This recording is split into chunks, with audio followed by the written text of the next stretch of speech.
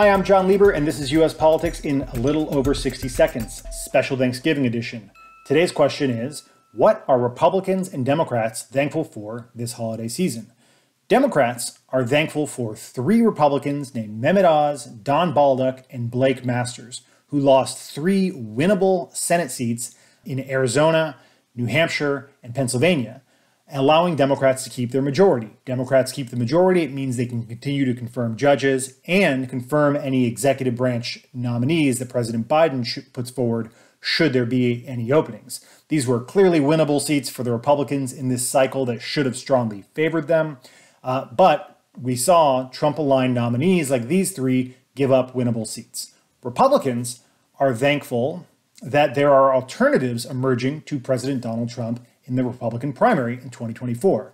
President Trump has declared his intention to run. However, 3 Republican governors, Brian Kemp, Ron DeSantis, and Greg Abbott, had very strong showings in their re-election cycles this year, and that's going to embolden challengers to Trump in the primary, and this could be a very competitive primary, giving them some alternatives to Trump, given that there's a growing number of Republicans who think he can't win a general election.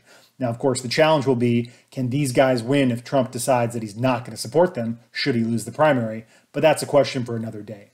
Now, Republicans and Democrats are thankful that they're not going to be spending their holiday seasons relitigating false claims of election fraud the way they did in 2020. President Trump in 2020 claimed that the election was rigged and stolen from him. He refused to concede, and that really dominated the news cycle from Thanksgiving all the way through the January 6th riots, which were a terrible day for most lawmakers that were present. That's not going to happen this cycle. No one's really questioning the results of these elections. There were some questions about some voting machines malfunctioning in Arizona, but for the most part, this is a pretty clean election, and everyone understands that the legitimate ballots that were cast led to a legitimate outcome. A good day for American democracy, something that we should all be thankful for.